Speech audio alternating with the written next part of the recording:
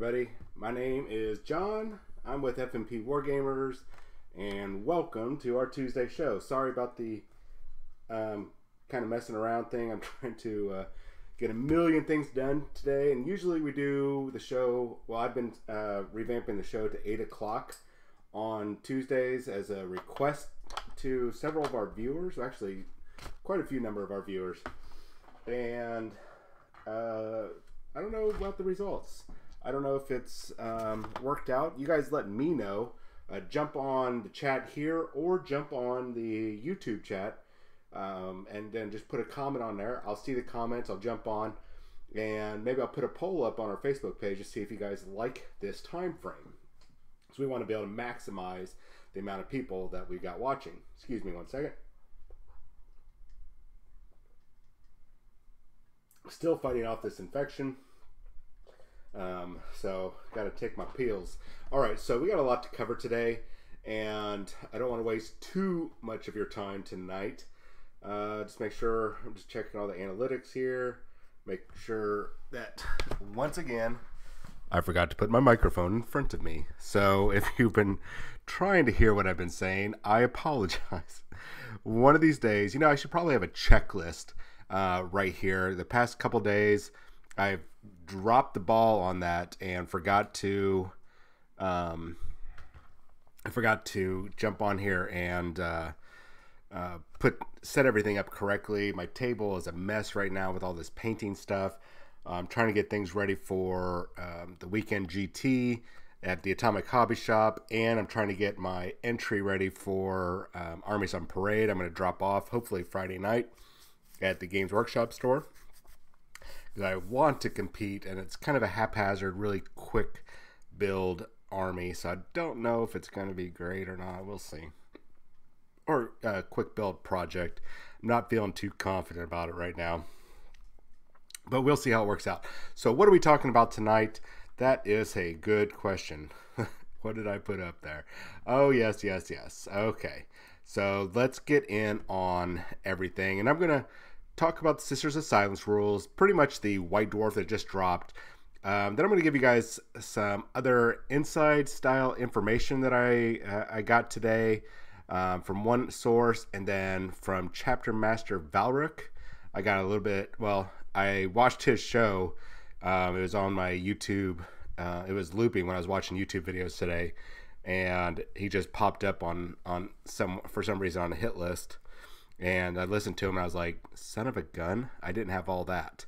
So I'm going to talk about that, and we're going to cover a little bit about what I talked about yesterday. If you were you're not on board yesterday, or not yesterday, but Sunday's show, I have caused a slight stir. Anyways, if you're just joining us on YouTube, make sure, let's see here, trying to get it right, hit that subscribe button or follow button, whatever is up there, and it really helps support the channel. We've got a contest coming here, actually two contests that are going to be coming here pretty soon. Ski's working on one. I'm going to support him on that. I'm working on the other, and it's going to be a nice big, it's going to up our viewership, and as a thank you to all of our supporters, we are going to be handing out prize support. If you're local, we'll get it to you locally. If you're far away, we'll ship it to you. I don't know what the shipping cost will be if you're like in South Africa, like Leon, or, oh gosh darn it, I can't think of the gentleman's name, but I believe he's in the UK, or at least his tag is in the UK. So let's talk about a number of things. First thing, big thanks to Kevin. Gave me a little tidbit of information I kind of already assumed, but it was really kind of just speculation. He let me know that he got some information concerning the Inquisition or Inquisitor movie that's coming out, or TV show that's coming out sometime. My guess is about next year or the year after. Now, my initial speculation was that there was going to be a TV show coming, and I've talked about it several times over the past year. And ideally, I thought it was going to be really centered around Imperial Guard, because that's something that is relatable to us. More relatable than a Space Marine. And it's easier to get inside the heads of the characters that are not these superhuman or transhuman beings that think differently than us and whatnot. I'm not going to go into that spiel, but I figured it was going to be that or the Inquisition, and we lucked out. It was about Inquisitor Eisenhorn. So what Kevin dropped on me was that they've been working on, or kind of building up to this, or working on it actually for about 2 years now. I figured that it's been working on a while. They've probably been working on for a lot longer, and just the stars aligned recently in recent years, and their new big push with 40K, with 8th edition and Age of Sigmar, and all of a sudden, once I got rid of Mr. Kirby over there, they started seeing profits going up, and things started turning around for them. So of course, they started looking at expanding their brand, which they've been doing an amazing job of expanding their brand. So it only made sense that at some point they would be in a very comfortable position after they have blitzkrieged major multimedia sources, comic books, if you haven't seen the Marvel deal, the Funko Pop, the Bandai models, the chibis that are coming, all the video games, the Warhammer Adventures for the teens. They've been doing a fantastic job, and it was inevitable that a TV show or a movie was going to come out. So it looks like TV show will be first. We don't know what platform. If anybody says they know what platform it is, they're lying to you, because they have not announced. Nobody has announced. Our best speculation is BBC One, Netflix, and Amazon are really the top ones. And even though they have a partnership with Marvel, it does not necessarily mean it's going to be on Marvel Disney Plus. Disney Plus, especially the mature content that the Eisenhorn series would have. It's going to be very difficult to put that level of violence of all sorts and nastiness and creepy content on Disney Plus. So Amazon, Netflix, BBC One, really Amazon or Netflix are really the most ideal choice. Really Amazon, as it comes down, we come down to it. But I digress. So it's been at work for at least the past 2 years, which means that we're probably a year away before they start enlisting or hiring actors or whatever it is, whatever the terminology is, getting their actors ready. The scripts will probably start getting done by next year, and they'll probably start, what's the term, hiring new actors. I guess that's the terminology, and we'll probably see it in 2021. God, please let me live long enough to see this series come to fruition. All right. So let's get into the White Dwarf real quick here. I don't want to go over too much because you guys are probably going to get it in your hands today or tomorrow, maybe even by this weekend. Maybe you got a subscription, or you got it, I don't know if they do the EPUB version anymore. So I don't want to go over too much. I'm not going to reveal any data because I don't want to take away from your friendly local gaming store, like where I work at Atomic Hobby Shop. I don't want to rob them of those sales. So I'm not going to reveal all the pictures. I'm not going to reveal all the content word for word. I just want to give you guys a good idea of what's in here, and then we could move on to the next part. So if you have not been paying attention, White Dwarf has, they changed a lot of their staff. Really happy about that. And they've also changed the format. You're not getting advertisements anymore, unless you consider all the pictures and everything in here as advertisements, but you're not seeing, hey, what's coming out next month? Here, look at these bundle deals, all whatever. They've actually changed the entire content to feature all sorts of articles, history, like it'll go into a whole bunch of sections about Age of Sigmar, which they do. This month has a plethora of material for a lot of games. I'm going to try to cover them all. One of the big ones is the Tome Celestia, the host of Selesky. I'm not sure if I'm pronouncing that right. That is the new Demon Prince for Slaanesh, the dual Demon Prince Herald model. That looks like it's pretty much it's talking about his host. It's talking about him or her or it or they, whatever the terminology is, and a lot more detail about that character, Selesky. And you actually get some nice size comparisons. If you haven't seen the model, there's some nice size comparisons versus, say, Stormcast Eternals in here. So really cool stuff in here. And then they give you a host of Selesky battle traits. This is basically an expansion onto the Hedonites of Slaanesh. Now, basically, it's if you want to run a host for Selesky host, or what, it tells you everything you need, how much the different War Scroll battalions are. There's the Vengeful Alliance, the Devout Supplicants, the Vengeful Throng, and the Demon Steel Contingent. And it gives you the prices for them, all the little benefits that each of them get. Pretty much exactly what you expect from the War Scroll battalions. But if you wanted to not run around with like the typical ones with a bunch of Keeper Secrets, and you really wanted to focus on the Demon Prince Selesky, the Vengeful Alliance, then this will be a huge boon to you, especially if you're even wanting to start Slaanesh.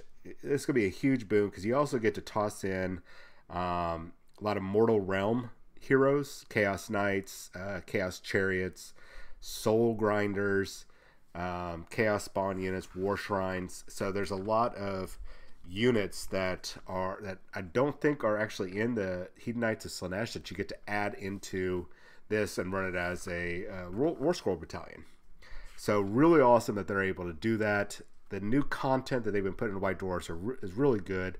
I would say I'd give it about 80% hit rate.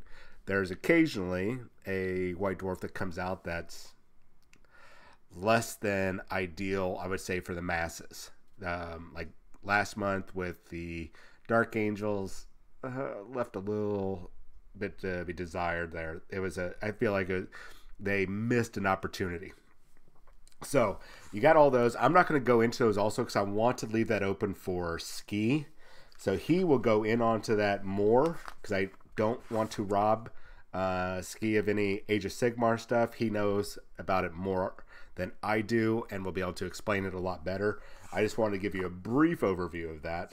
They have a nice painting guide in here for Selesky, and I really hope I'm pronouncing that right.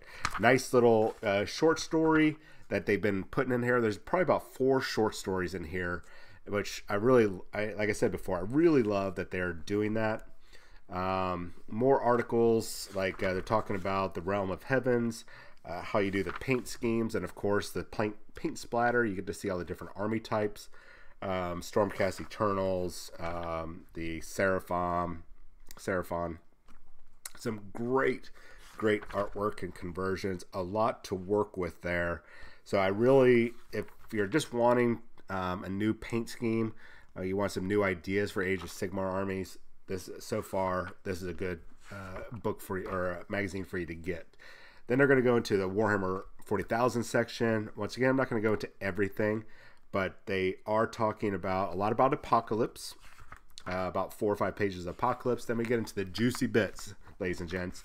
It starts off with a very short story about the Sisters of Silence, how they operate, and then it goes into Index Imperialis. This is an update to their rules from the Codex, or the Index, sorry.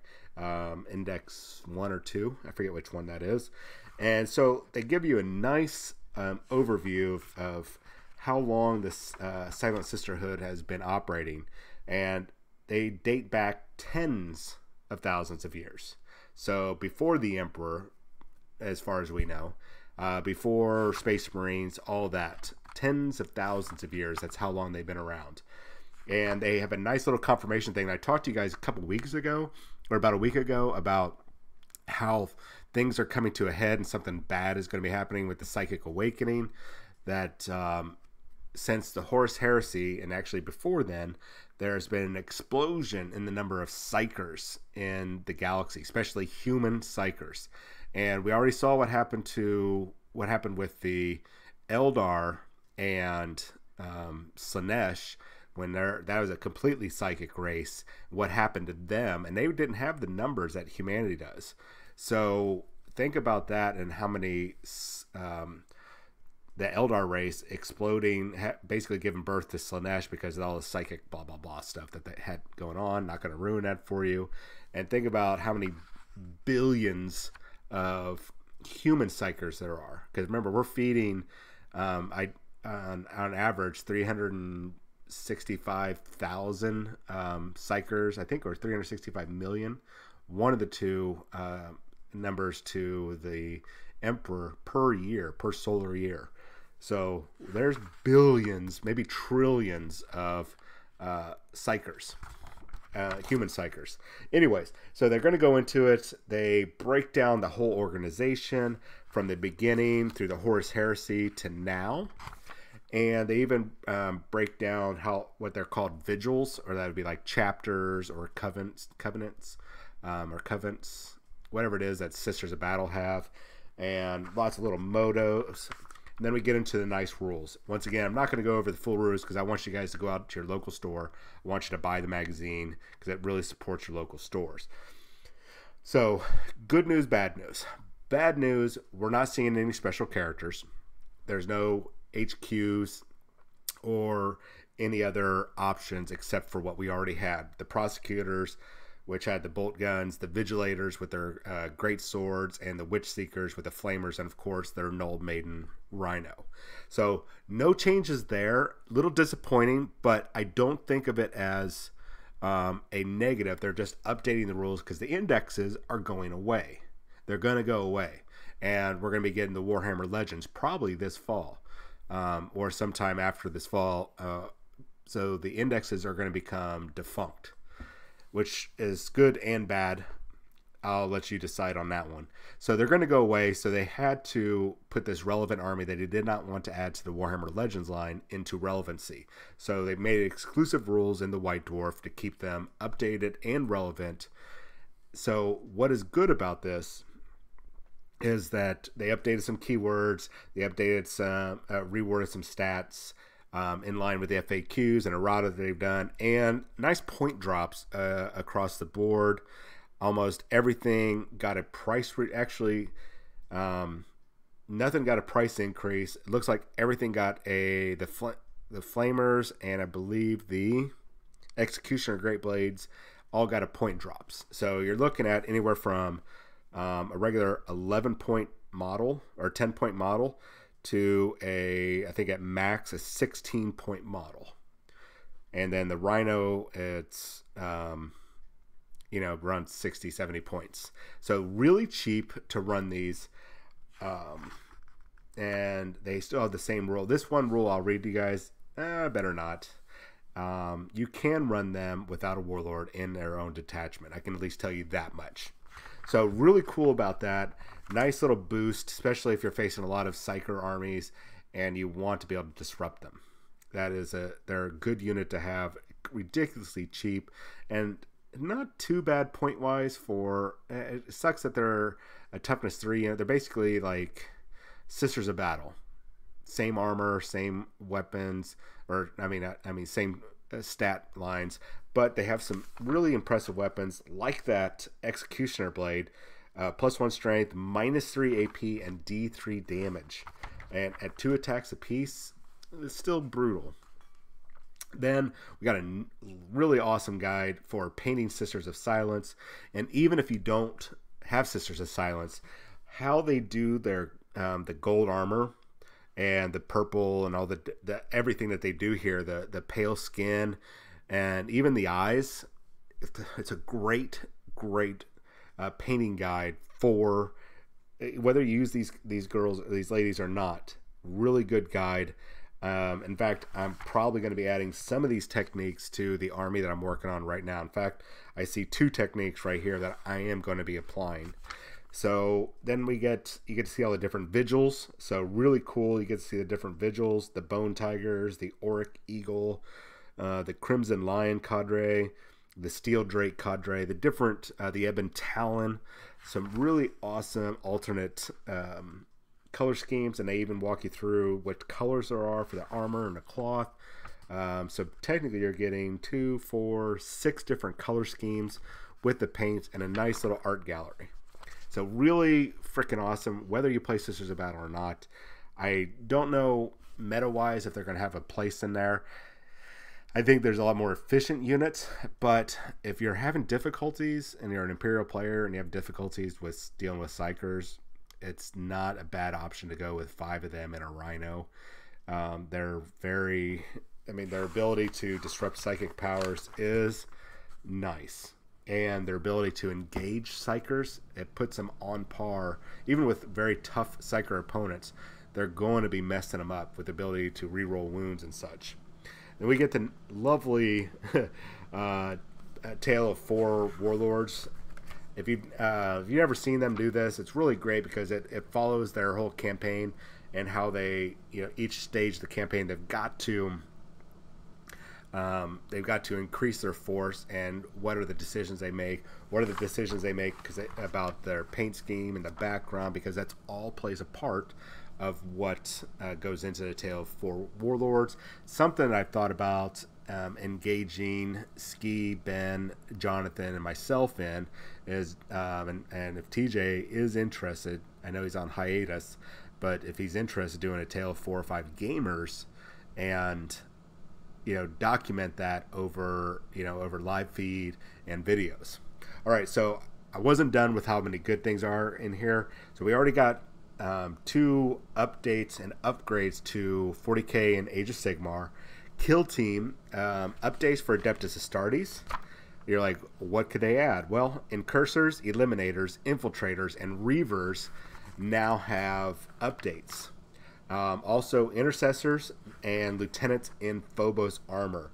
So everything just got updated for pretty much all the Primaris models that you can take in the game.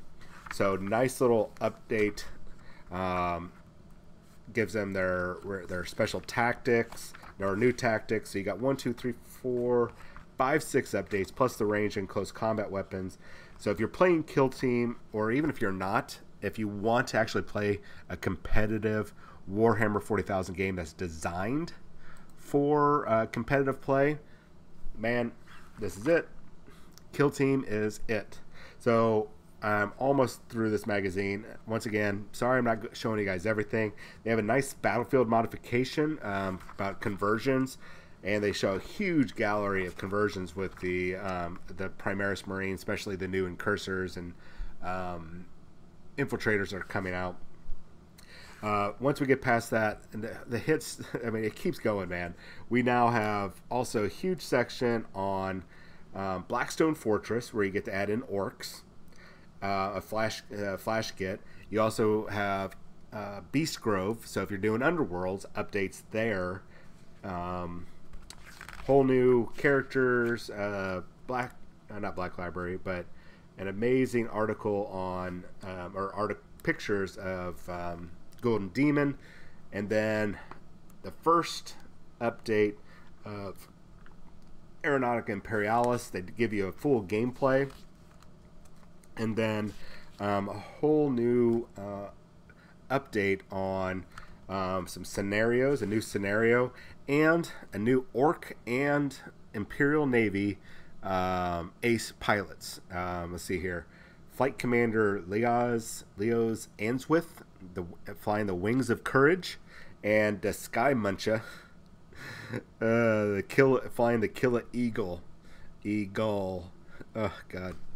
Orc names. And then it's going to wrap up with a whole bunch of stuff about Necromunda. Man, they really jam-packed this White Dwarf. I'm sorry I'm not giving you all the details in there, because I want you to go to your local store and buy the issue. It's going to be, it's very good issue. Even if just looking at the paint articles, whether you're an Age of Sigmar player or Warhammer 40,000 player or some combination thereof, any of the paint articles in here could help improve your paint game. So the one big thing I want to talk about at the end, which is going to go into the next part of what I wanted to talk about tonight, was next month, Beware the Inquisition. Let me put up a picture here. We got Inquisitor Kazimov, Codiez, a generic Inquisitor, and I forget what her name is. She was the one that popped out with the Gilliman box set. I believe it was the Gilliman box set. Or the other one. Anyway, she popped up, and or maybe it was with Saint Celestine, whichever. She popped up and was a named character with the Order of Hereticus. So this is, I think, going to be just a White Dwarf exclusive update army. I don't think we're going to see a codex, even though some of the information I had before was talking about armies of the Imperium, and all we got was actually it moving to Kill Team, which I was a little disappointed and a little let down that codex did not come to fruition. Fruition is one of my words for the day. So what I'm thinking is that we're going to see it in a next month's White Dwarf, in November White Dwarf. It's going to be an update for the rules, because as Games Workshop said earlier this year, they don't have any intention of doing a full Inquisition codex, because the Inquisition does not operate on a large-scale battlefront. They are agents that will fight alongside, but they don't mobilize full armies. I mean, they might kind of manipulate or command actual military commanders to go to war, but they're not generals. They don't take to the field. So that's why we're not going to see them. So we will see next month them, and it'll probably be also that one from the Rogue Trader box, that Inquisitor from the Rogue Trader box. It's not going to be a big thing, ladies and gents, but it's going to be a nice update, because as I said, indexes are going away, and we're going to be seeing Warhammer Legends, but some of these models are not going to make it to Warhammer Legends, so they have to update them into these exclusive White Dwarf articles, so at the end of the year they can go, hey, here's the chapter approved, and here's, you know, that update for all those articles we put out for the year. And they might get something. Sisters of Silence might make their way to the Custodes, because we see Crimson Fist got their update in a White Dwarf, and all their stuff is getting transitioned over into the Imperial Fist Codex that comes out in 2 weeks on the 26th. So they could end up in the Adeptus Custodes or a future unknown Imperial book codex of some sort. I don't know. It's all possible. So we'll see.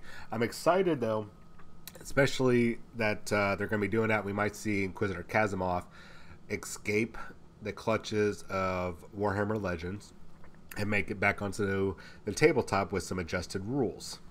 Let's cross our fingers that that happens. So what else do I have to talk about? Let's see here. I think I covered everything. I'm trying to remember, and I'm hoping by me talking, I'm going to remember exactly what Valric had, Chapter Master Valric had said. But, oh, I know. I need to find my note-taking thing, because it coincided with the information. You know what? I can remember what it is for the most part. It coincides with some of the information I got. Perfect. So first, let's go ahead and chat real quick about what's coming. Another thing that's coming out. We already talked about it. The Infiltrator and Incursor box is coming out. There's no, you know, if you never picked up the Space Marine Codex, or you don't know what's going on with them, all these rules are actually in the Space Marine Codex. It's just nice to be able to actually see the models, but most of these pictures are already in the Codex or the Codex supplement, so it's nothing new. They're just giving us a nice preview. It's really weird that they delayed it. I understand the reason why, but it's such a weird delay. It's a weird update they're doing. I don't know if I necessarily approve of it, but whatever. So let's talk, before I go to this next part, let's talk about what we're going to be, what's coming up. This is what I had, a little bit of what I had, and then Chapter Master Valric, big shout out to him. And if I'm butchering your name, sir, on your YouTube channel, I apologize. What the heck? What the fudge? I think I might have been supplanted. I don't know if we're actually streaming 2 different shows or not. Holy crap. I just looked over, and it looks like I forgot. Age of Sigmar, it looks like it's playing. Somebody, no. Gosh darn it, guys and gals. I am really sorry if the show got disrupted. It looks like Ski is streaming a show. I'm not sure. Something has happened. I'm going to wait and let me check this update real quick here because I can't see it. Wait, I might be able to see it on this other one. Oh, okay. So we're still good. I don't know what the heck that was about. All right. Sorry about that. Momentary panic. I thought we had 2 streams going on and I was going to panic. So let me get through this real quick here because I'm at the 32-minute mark and I'm really trying to get these down. So what I had and what Chapter Master Valric had over on YouTube was some Christmas bundles. So we don't know everything that's coming out for the holidays. We got an idea. Well, we know that the Sisters of Battle are going to get their starter army set with the 25 models, the cards, and the their special or their exclusive special edition codex for about $175, I think maybe $180. Hard to tell right now, but that sounds about right. So you're going to pay a pretty penny, but you're getting pretty much quick grab before the rest of the product drops, probably late November, early December. So they're going to want to sell as many of those boxes as possible before the rest of it goes on sale. So grab your box right away. We're probably going to pre-order like 20 of them at the Atomic Hobby Shop. So what else could be coming out for Christmas? We know there's going to be the paint bundles. There'll be all the little knickknacks, all this silly stuff. The red gobbo. Ooh, that'd be so much fun. But the big thing that we're looking for is the holiday bundles. Now I'm going to wait for Ski to jump on his show that if he has the information on the AOS bundles, because I don't have that information. They did not pass it on to me because I usually just get 40K information. So some weird stuff, but might be, I believe there's some credibility to it. First up, let's talk about Xenos. I don't know anything about Chaos. The only thing that, this is one of the things that Chapter Master Valric had for sure, was that it looks like Dark Eldar are going to get a bundle. And I believe he had said that Craft World will. So this might be a cool bundle. This might be your second chance, if you did not get Blood of the Phoenix, to pick up, if they include Jane Czar, the Banshees, or Drazar, and the Incubi in those bundles. If those are the bundles, once again, grain of salt, but we'll see. So no idea what's in the contents. We can only speculate. The other 2 that I thought were really interesting, and I'm hoping I'll know by the end of the week. I've got a Facebook, not Facebook, FaceTime planned with Mr. Smith and Mrs. Smith. We're all going to conference in and we're going to talk about a few things that are going to be coming up. So it'll be nice to be face to face with them again, so to speak. And when I go to the UK next year, it'll be even greater because then I can buy them a beer or, I don't know, donuts or fish and chips, whatever it is that they like, bangers and mash. I don't care, but I'm gonna get that to him. I'm gonna buy him something, maybe even take over a lovely little gift for all the information they dropped me over the past 2 years. Anyways, so we're gonna talk about that, and maybe I can get a little bit more information on exactly what those bundles are before they get announced. I would still start saving up your money, ladies and gents. Start saving up that money because they're going to be expensive. They're probably going to be $150 to $200 for the bundles. That's about, I think they're like $180 last year, but you're getting about $300 worth of product in the box. I think last year, the lowest one was like 110 worth extra product in there. So yeah, it was like an extra $110 worth of product was the lowest one, or maybe $90. But it was a ridiculous amount of product that you got for free.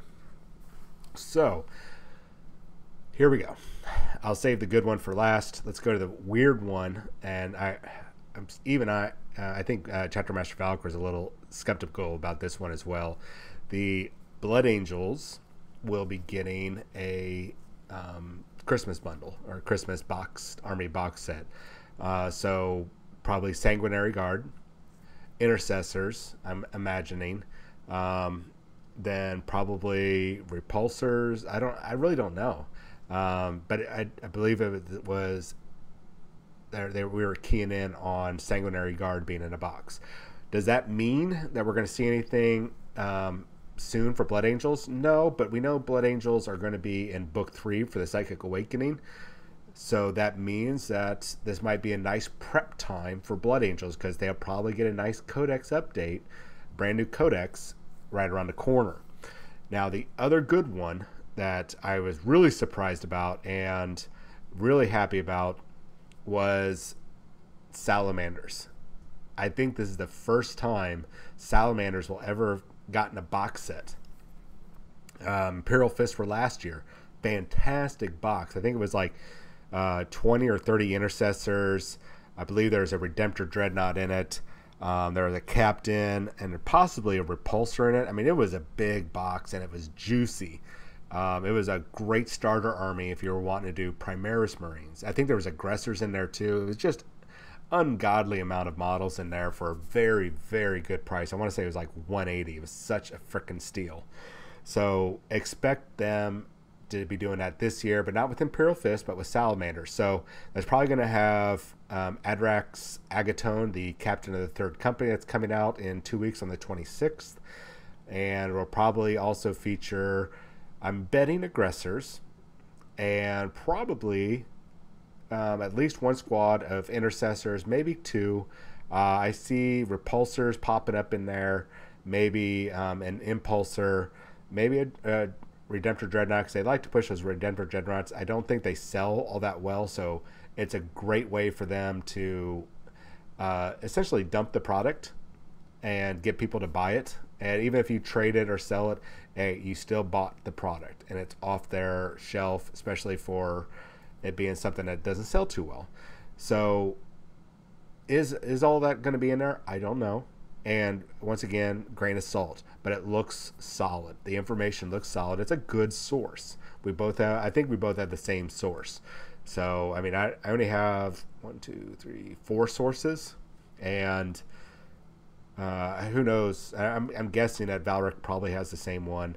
I know Kirioth has, well, I don't know for sure, but I believe he has the same one. One of the same ones I do. I don't think they have Mr. or Mrs. Smith, because we don't share that same information. So yay. So at least those bundles, we know that there'll be Age of Sigmar bundles, so we're excited about that. Yay, Age of Sigmar bundles. And it might be a good time for them to do a Cities of Sigmar. Would be, I think, a good one, because a lot of that product is web store only, and it'd be a great time for them to sell off lots of the old dwarves, the old human empire, the dark elves and steam tanks and all that stuff. I think it'd be an excellent opportunity for them to package that in a nice big box, very juicy, just in time for you to start your Cities of Sigmar army. Once again, I'm going to let Ski figure that one out if that's true. That's me speculating. And also, my other guess would be an Orc War Clans for the Iron Jaws. That would be another solid guess. Once again, I'm going to let Ski figure that one out. I am not going to try to determine that. I'll leave that to him. But that's what I'm thinking, is that at least those 2, and probably a Stormcast Eternal. Ugh. I hope not. Could be a Daughters of Cain. Who knows? There's lots of possibilities. Spooky Ghost, the whatever I can't think of their name. My brain is not working right now. So, yay for all that. We know that the bundles are going to come. I would imagine 4 to 6 total, probably 3 on each side. So expect it. Save up your money. Ask for it for Christmas. Go buy your local friendly gaming, your friendly local game store, or your Warhammer store, Games Workshop store. Fill out the gift list. We got a gift list at the Atomic Hobby Shop, and what that gift list does for you guys at all these different locations is gives you the opportunity to fill out that gift list, and you get to keep a copy, and then you leave the other copy with us. And when your family, your friends, loved ones, whatnot, go, hey, what do you want for Christmas? You can just easily say, you know what, I have a gift registry at Atomic Hobby Shop, for example. you can go there, take a look at the gifts, choose what you want. It'll be a surprise because I got like 6 pages of material. And it's a great opportunity to basically, I mean, even as adults, he still wants stuff for Christmas. Teenagers, kids, it doesn't matter, man. We still want stuff for Christmas. We still like getting presents for Christmas. And why not get what you want, or at least increase the odds? So go to your local store, like my shop, the Atomic Hobby Shop. Go to your Warhammer store, the Games Workshop store, and fill out that gift registry list, or gift list registry, whatever the terminology is. It could help you improve your odds instead of getting socks and underwear, unless you need socks and underwear, which you should just be buying on your own. Don't wait once a year for your family to get it, because that's all they're ever going to get you. But if that's your thing, whatever. All right, so let me talk about something that's a little grim. And the other day, I'm going to keep this stuff up, and it's probably nice that I have the page up on with Dark Eldar stuff, and these color very beautiful and colorful. Well, at least the wings are very well done. I'm not sure about the silver paint job on this Altark, but had some stuff up here for Dark Eldar when I'm talking about something bad. So yesterday or Sunday, I talked about the state of the meta and how things are getting way out of hand. And some people said, hey, you know, we understand what you said. We support you on it, believe you, or I don't care either way. Or there was a few that might have talked to me in person or sent me a message, you know, or carrier pigeon, whatever, that were not too happy that I was calling out players for bad behavior, and saying that, you know, the community has an issue that needs to be dealt with, the sense of entitlement, the sense of, I guess, privilege, that Games Workshop owes them something, so that their voice matters to such an extent that Games Workshop is going to bend the knee. You know what? Games Workshop's not going to bend the knee, ladies and gents. You know what? Let me take that back. Very unlikely that they're going to bend the knee, because they do their own thing. They dance to the beat of their own tune. They march to the beat of their own step, whatever that terminology is. They do their own thing. And because they've got their plan laid out for years, and they've got the development and growth of their games planned out.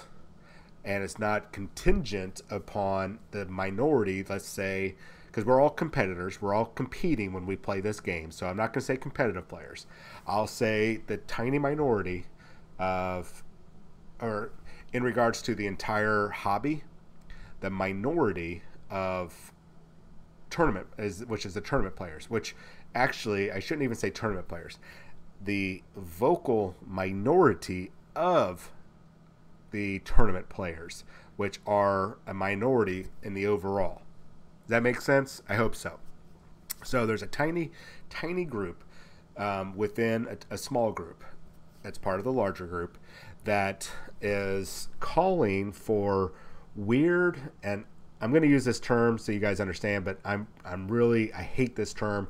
I think we should just say adjustments, because it just sounds so ridiculous and silly, and I think it kind of inflames or kind of basically makes the situation worse by saying that, by using the terminology nerf.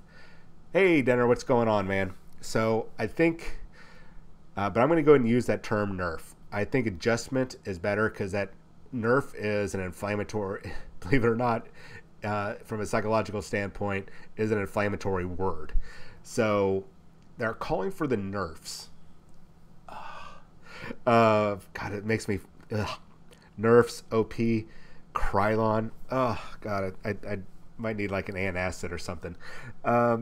So they're calling for the nerfs of flyer lists in Warhammer 40,000 and Iron Hands. And Iron Hands they're essentially asking for a complete overhaul. They're wanting them to redo it. And in some cases, people are wanting them to redo the entire Space Marine Codex. So, and they're so adamant about it.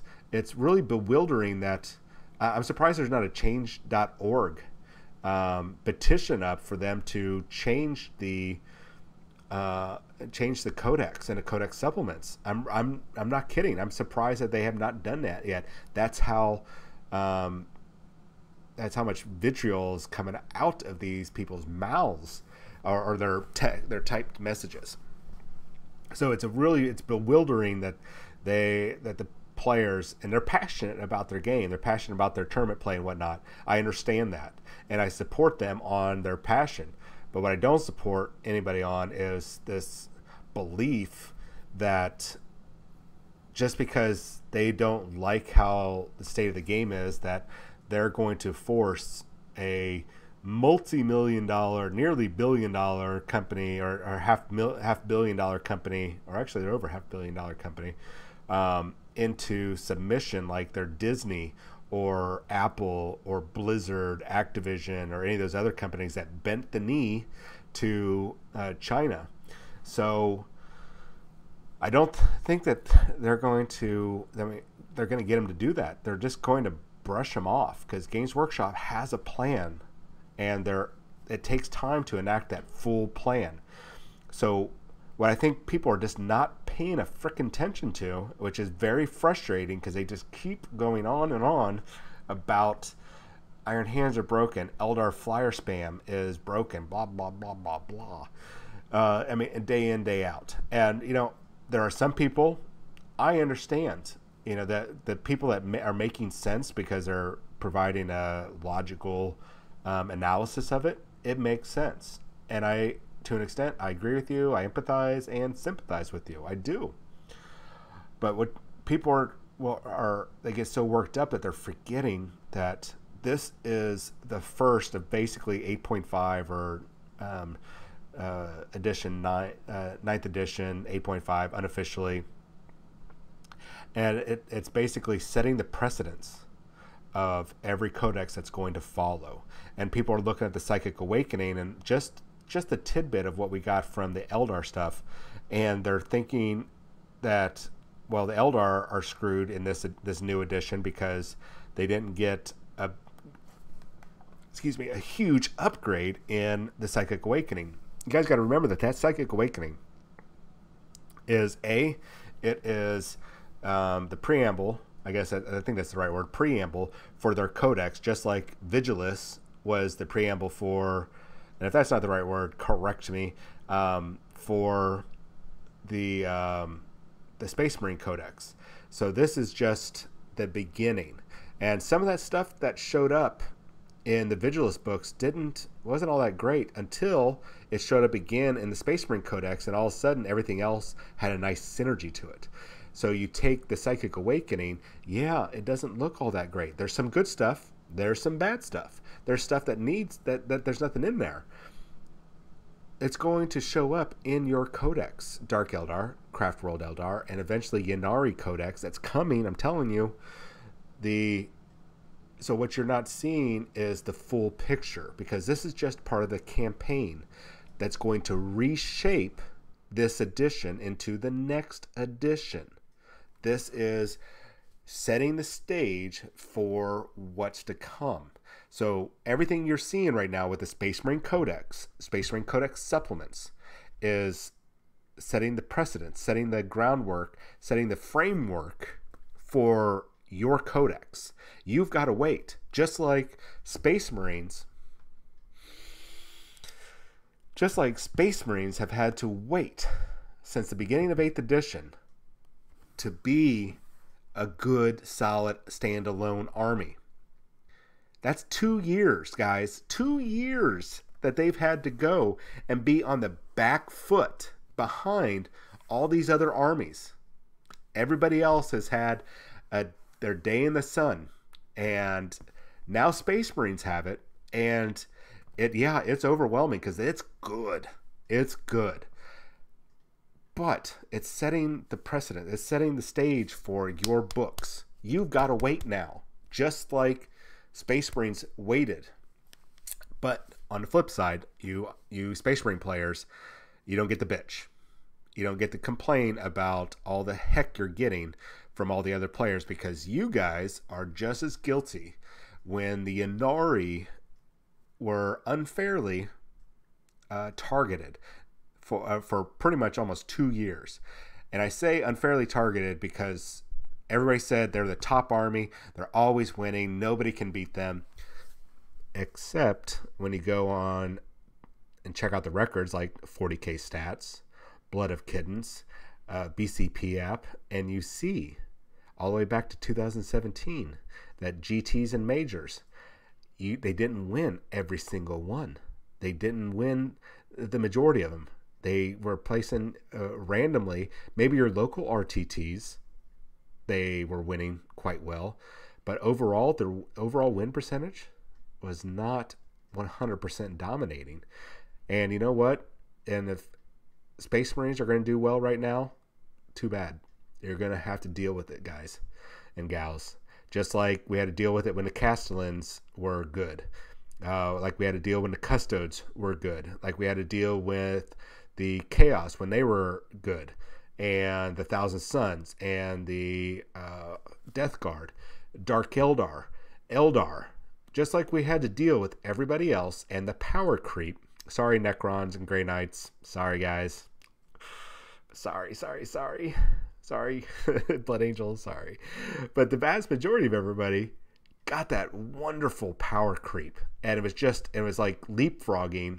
I mean, just leaps and bounds on how powerful all the armies got as the story progressed in their codexes. And now we just jumped to a new level. We got to power level 9,000, and people are losing their minds because the army, the flagship army, the flagship brand image of Games Workshop is on top, and it's selling models. It is making profit for the company so they can continue to be in business. And y'all have a problem with that. I think the problem is not Games Workshop necessarily. I think it might be that sense of entitlement and privilege. I could be wrong. And I'm not targeting any one individual, but the shoe fits. So these calls for nerf law, or because they're OP law, it needs to stop, because I can see Games Workshop turning around and just not doing anything about it, which I think pretty sure what they're going to do. The FAQ and errata are probably going to just take a look over at the Ultramarines and White Scar errata. What they got is probably what the Iron Hands and the Raven Guard are going to get. Yeah, they're about 2 weeks behind on the release of that FAQ or errata, but that's probably what you guys are going to get. I hate to say it, that's what you're going to get. You're going to have to suck it up. So you're not, those that are facing off against those. And yeah, that's a powerful army. And yeah, there's a bunch of bandwagoners jumping on board. And you know what? You can do it too. You can spend your money and go at it. Or you could just write it out and see what happens. Wait for your book to get updated. Wait for things to get changed. These calls from TOs, and I'm not going to mention anybody, which I will support a TO's event, up front, but behind closed doors, I'm going to want to discuss with them that I think it's wrong. But there are people looking at banning codexes as they come out until the FAQ or errata drops. And this is popping up now because of the Iron Hands, and they want to wait until an FAQ drops. And they did point out something to me that, because I said, we don't know when it's going to drop. And they very cheekily put up, images of, how GW's release schedules for FAQs and errata. And yeah, you guys are right. But they do not say that erratas and FAQs are going to drop within 2 weeks after a book, which is what they were wanting, is to ban codexes for 2 weeks, maybe 3 weeks, until the errata and FAQ drops out, which I thought was setting a very dangerous, very bad precedence, because you're alienating your community. And that data is, as long as you're reporting, is useful in Games Workshop making the adjustments for FAQ and the errata. You just they need that information. And so if you're denying people, which you're alienating your players, and that's customers, that's people buying your tickets to your GT who will probably not return because of an unnecessary and unfair ban, then you're really shooting yourself in the foot, guys. And I don't want your event to suffer. So, I mean, especially if you're doing the 30-day ban on when a codex drops, you can't use it within those 30 days at your big event. And then you tack on another 2 or 3 weeks, or like right now, 4 weeks for the Iron Hands Codex or the FAQ errata. Now you're looking at 2 months of people not be able to attend your events. And that's going to piss a lot of people off. And you're going to lose customers. You're going to lose attendees. They're going to go elsewhere because you don't like how the field is. You don't like a new army being powerful. You don't like the power creep. And this FAQ and errata, I've said it again and again, is not going to be a magic bullet. It's not going to be a cure. It's not a silver bullet or a magic pill or whatever. It's not a healing potion or a greater healing potion or whatever. It's going to be just to be an adjustment to the language of the rules. You're not going to see them redo the codex supplement like you want. They're not going to go, you know what, you guys are right. So go ahead and take a Sharpie and get rid of all these rules that we're putting in here in magenta. That's the color they use. We're just going to take a Sharpie to all this stuff, X out these stratagems, because you are a tiny minority of a minority of a minority. You're right. And gosh, man, we're so sorry. We're wrong. Man, what were we thinking? Let us bend our knee down and bow down to you, you tiny percentage of the tournament players, which are a tiny percentage of the overall hobbyists and gamers. We're going to bend the knee to you because you are so angry and upset. No, guys, they're not going to do that. They're not going to get rid of that stuff. There might be, at best, a increase in a couple stratagems. Might get an extra point or two. Might be a clarification on the Wrath of the Ancients, I think it's called, or March of the Ancients. Might be some clarification in there, but you're not going to get the change you want. So just sit back, wait for your codex to get the power creep that's going to all of a sudden change your tune, and all of a sudden you're going to be on the back foot when you're complaining about your ultimate powerful army that now makes the Space Marines look once again on the back foot for another couple years. So just chill out, guys. We're getting really ridiculous. This community is getting really ridiculous with its behavior, especially online, especially with tweets and Facebook Messenger and chat groups and Facebook pages and not Instagram. Instagram is still safe, but it's getting ridiculous on the behavior, and it's going to have a lot of negative repercussions that we don't even, to be honest, I don't even know what repercussions, but there's going to be some. There's going to be some backlash.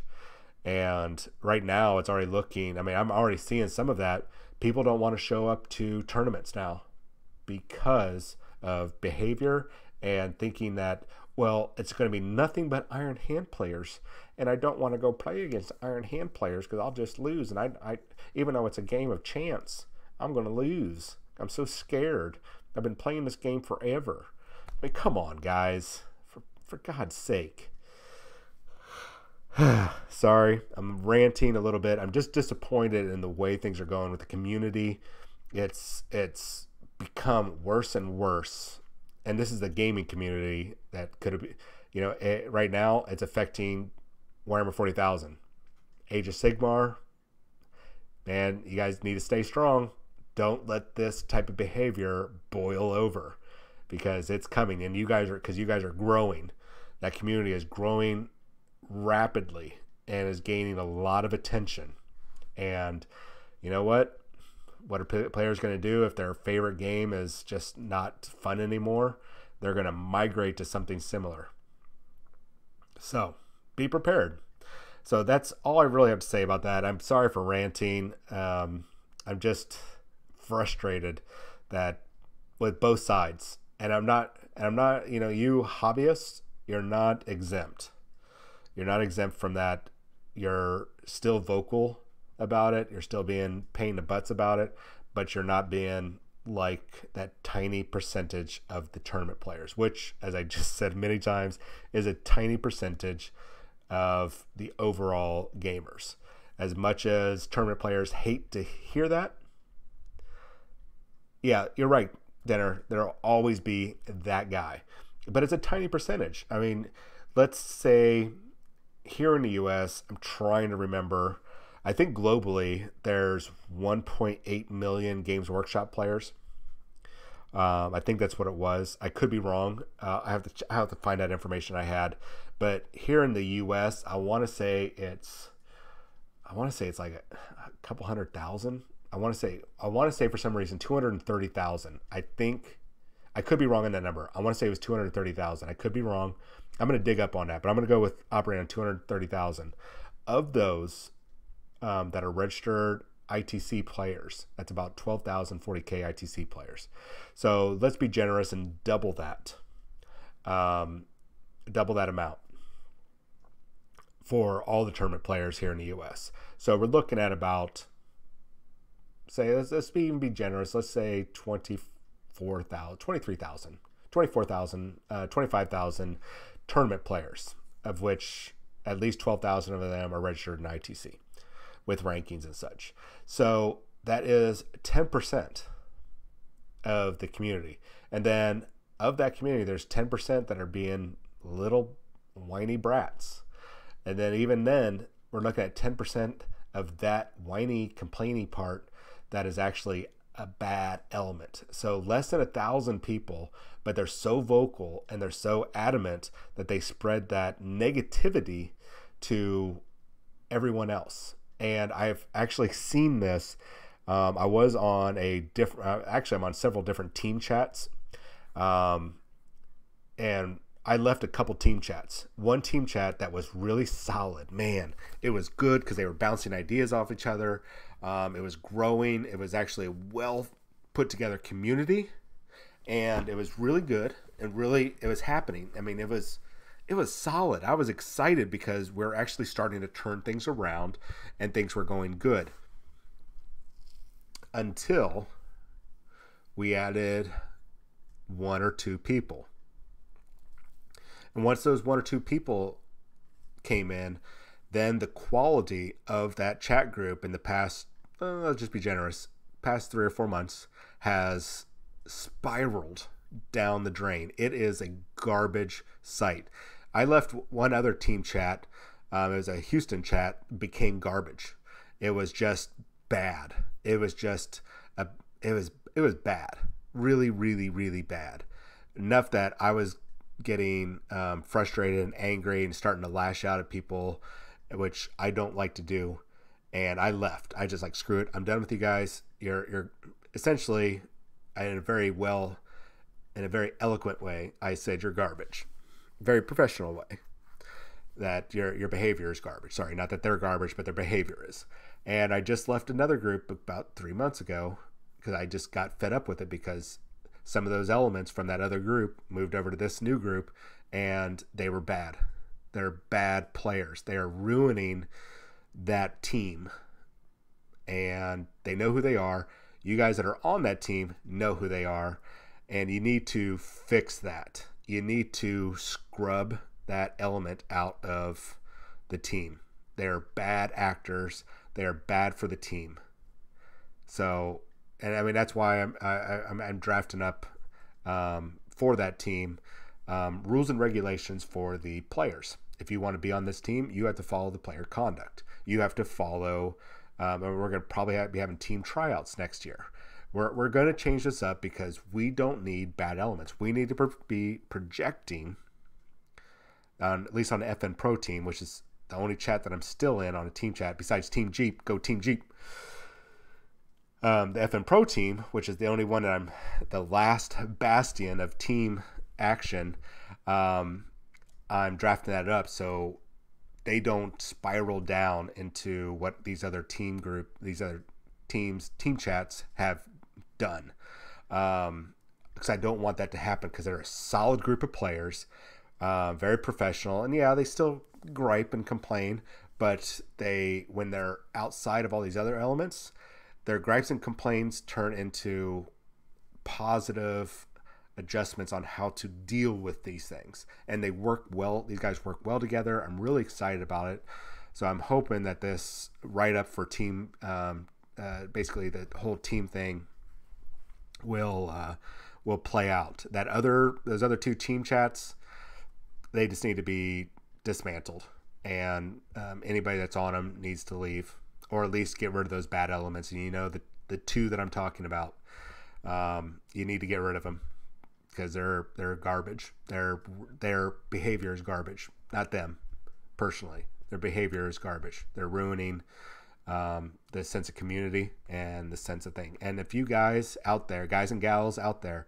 you are in a team or you are in a private chats with your local group, and you got those bad elements, you need to tell them, be upfront, say, look, guys and gals, if you're going to be on this Facebook page, you're going to be in this team chat, you're going to be in this 40K chat, this negativity, this constantly bitching and complaining and nerf this, nerf that, or wanting to use Krylon as a primer or whatever, it needs to stop. If you want to remain here, you need to stop. You guys need to create a very positive, and I'm going to try to turn this around now. You need to make this a positive Facebook page, a positive chat group, because that creates a great positive atmosphere. It creates a great sense of camaraderie, sportsmanship, and that carries over into your gameplay. Especially, you start getting rid of words like nerf and OP and go, you know what?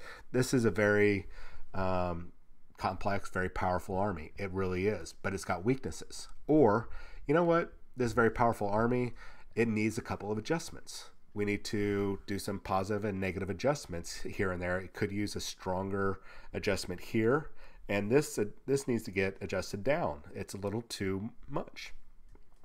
But changing your terminology will kind of affect your brain. You stop cussing so much, which I try to.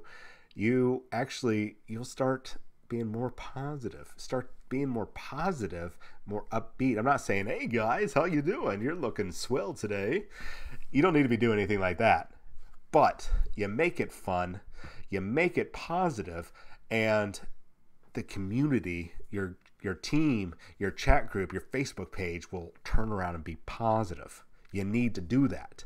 It's going to help you.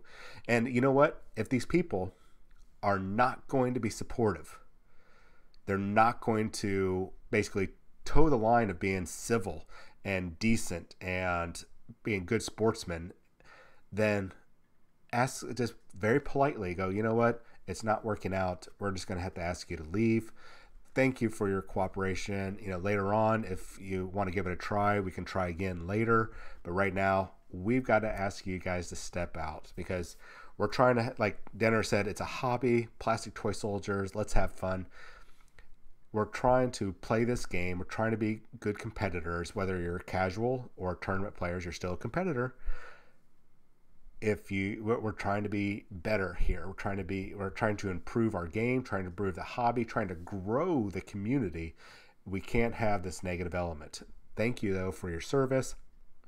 Thank you for helping us out. But until you can adjust everything, adjust your negative attitude or negative comments and whatnot, we're going to have to ask you to leave. And then just don't even have to wait for a reply. Just document that you did it and remove them. Remove those elements. I've already asked for those, even though I've left that chat group temporarily, I've asked for those guys to be removed. And they're still not removed, and it's still bad. It's actually, I talked to somebody that's still in that chat group, and both of them are still escalating. It got so bad that in one of those, the first one that I left, it got so bad that one of the worst elements in that chat group left because it got that bad. He was one of the worst elements. One of the worst elements, and he left. It got so bad that he left, and the other worst elements are still there. I mean, that should tell you something about how negativity in this hobby is bad. you gotta stop it. So just ask them to cut it out, act like adults, act like good sportsmen, act like good hobbyists, or please leave. It's that simple. You just, and ask them. Be an adult and ask them. I wasn't in charge of that chat groups or either one of those, so I couldn't force them to leave. And I asked for them to be removed. They weren't removed initially. I've since left, and after getting lots of what's going on, why'd you leave, blah blah blah blah blah, I explained that I just need to take a break because of negative elements, blah blah blah. You guys need to remove these people because it's going to get worse. And gosh darn it all to heck, it's gotten worse. And I'm smiling because I like being right. Not in a snobbish, stuck up, smug way, but man, I'm glad that my decision was the right decision. So please, guys and gals, with your teams, with your Facebook pages, your chat groups, your whatever you guys got going on, make sure your elements in there are the best suited for your team, for your hobby, for everything that you're trying to accomplish. And if you have bad elements in there, just politely ask them to leave or clean up their act. And if they don't leave or clean up their act, then remove them. Just have them removed or start a whole new one. Migrate over, start a whole thing and make a positive change. You guys have the power. You have the control. You have Facebook. You have Facebook Messenger as an excellent social media platform to get like-minded people together. And you don't have to sit there and badmouth these people. You guys can just make blanket statements that are professional, like, he did not fit with our ideals of good sportsmanship, good hobbying, good playing, good putting together. All right, you have a good night dinner. Thanks for joining. Hopefully your body, sorry guys, I just saw in the chat there. Hopefully you get it readjusted to being back here in the States. So, but you could just say, hey guys, we asked this person to leave because he was not fitting with our ideal of good sportsmanship, being in the hobby, helping the community grow or the team grow. We asked them to leave. That's it. You don't have to do anything else. Document it, screenshot any actions. That way you've got proof. And especially if it blows up, and just to protect yourself and proceed on. But make a positive change with your groups, guys and gals. Be a positive influence. And if you need an example, look to the Age of Sigmar community. They've got it going on. They know what they're doing right. And I hope to God, I pray to God that they do not suffer the fate that this tiny, less than probably 1,000 people, maybe 2,000 people, vocal minority, and I mean minuscule in the grand scheme of the million-plus players or the hundreds of thousands of players here in North America, this tiny vocal group that are being outlandish in their behavior and how they're calling for bans and expecting GW to bend the knee. I'm hoping that we could change their minds, or I hate to do it, but we got to alienate them, get them out of your lives. You don't need that nastiness. You need positivity. You need to keep uplifting each other, building each other up, bouncing ideas off of each other, and speaking logically and cohesively and clearly with each other. Communicate. So with that said, I have definitely gone over my time here, and I'm hoping this last little segment, this last probably 30 minutes, maybe 45 minutes, probably about 30 minutes, was eye-opening to you. You guys got to remember that the Warhammer 40,000 community, by large, is a fantastic community. If you are in a bad spot with a bad group, reach out. Find the right group. Find the good group. Because those bad groups are a tiny, minuscule, not worth your time percentage. A tiny percentage. They're just like their overall attitude is not right for you. Move over to a better group. Find a better group. Even if you have to communicate outside your city, outside your state, find a better group to help you. It's there. Join FMP. Come to FMP Wargamers Facebook page. Join the Atomic Gamer Society page. That's for Atomic Hobby Shop. we're there to help you. We're there to work with you because we love you guys. We do. We love the hobby. We love the players. We love the sportsmanship. We want it to grow in a positive manner. So with that said, my name is John. I am with FMP Wargamers, which you probably know. Thanks to our sponsors, CreatureCaster. Well, that's actually a partner. GameMat.eu, Warzone Houston, which I am actually co-owner of. And we have one more. Sorry, I forget the other one. Actually two more. Sorry about that. Because I just put up those icons. Thanks also to Hammerhead Games for sponsoring FNP. And thank you, Atomic Hobby Shop, where of course I work. But they're big supporters of not just Warzone Houston, FNP Wargamers, but they're also supporting Knights at the Game Table, Wargames Con, Alamo GT, and I believe we have or will be supporting Dallas Open and the Desert Rat GT next year. So thank you guys so much for supporting us. All the viewers, thank you so much for putting up with me. And I'm going to be tinkering, last thing, I swear to God, I'm going to be tinkering with doing the highlight videos so we can kind of skip over some of the stuff and maybe make, hey, this is John's rant part. This is part 2. Part 1 is him talking about this. So I'm going to work on that. I'm going to tinker with it. I'll let you know how that works out. At any rate, thank you guys so much. Ski will hopefully have a show very soon and about all the White Dwarf stuff and the Slanesh stuff. Make sure you go to your local store and pick up the latest White Dwarf for October and get your pre-orders in for the Phoenix Rising, Blood of the Phoenix, and look for next week's Salamanders and Imperial Fist. All right. Love you guys. Have a great night. And remember, tomorrow is Wednesday. It's hump day. Enjoy that day. Have a fantastic day. No matter what, just go into tomorrow having a fantastic day. Have a good night. See you maybe tomorrow.